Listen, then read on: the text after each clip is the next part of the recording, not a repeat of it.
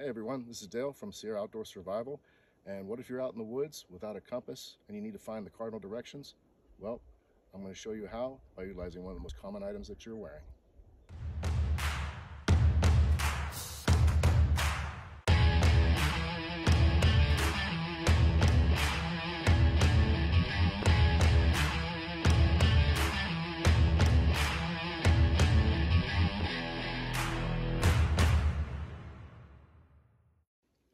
One of the simplest and most common methods to use when finding the cardinal directions is your watch. Any analog watch will do. What you want to do is, when you're in the northern hemisphere, face the hour hand towards the sun. Now, where that hour hand is facing the sun, look where noon is. 12 o'clock position on your watch. Divide those two lines in half, which in this case would be 11 o'clock.